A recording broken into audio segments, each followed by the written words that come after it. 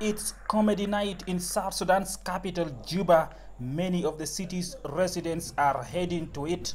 A different situation from 2 months ago when no one could venture out of places they thought were safe. Fighting was taking place in Juba. Now, Juba residents are forgetting about the fighting and going for night outs like this comedy night. The tickets are affordable for many here, and they say they are getting value for their money. We come and relax instead of every day getting stressed with these problems in our country, which everyone knows about here in Juba. I come here and relax with friends and enjoy the comedy. I come here because there are changes in South Sudan. There are things I don't know about. I come here to learn.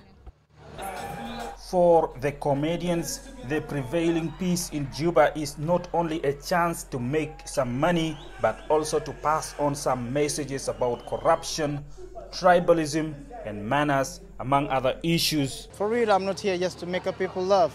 I'm here also to send a message to change what's bad in my country and in my different style.